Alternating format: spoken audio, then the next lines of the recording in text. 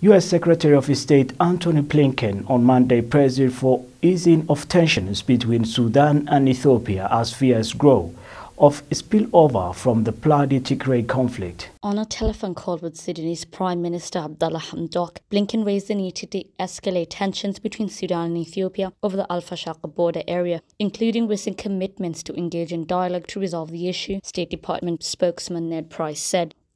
The fertile area claimed by both countries has seen a rise in skirmishes as Sudan sends in troops, which Ethiopia has described as an invasion. The farmland borders Ethiopia's Tigray region, where Addis Ababa launched an offensive against the local leadership in November, sending some 60,000 refugees fleeing into Sudan. The United States has been increasingly critical of Ethiopia, a long-standing ally, with Blinken earlier saying that the Tigray campaign involved ethnic cleansing.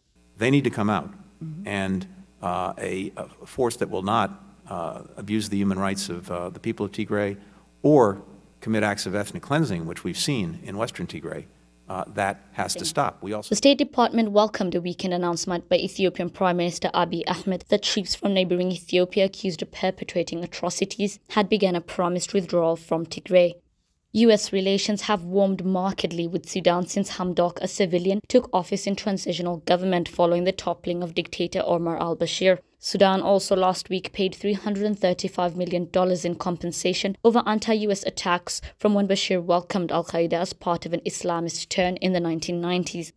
Blinken separately hailed Sudan's signing of an agreement with a rebel faction, the Sudanese People's Liberation Movement in the north. Blinken also discussed the latest attempts to jumpstart diplomacy on the massive Grand Ethiopian Renaissance Dam, which Addis Ababa is moving ahead on despite protests from Sudan and Egypt, which rely heavily on Nile water. US-led talks under former President Donald Trump failed to reach a resolution. The United Arab Emirates recently became the last to offer to mediate.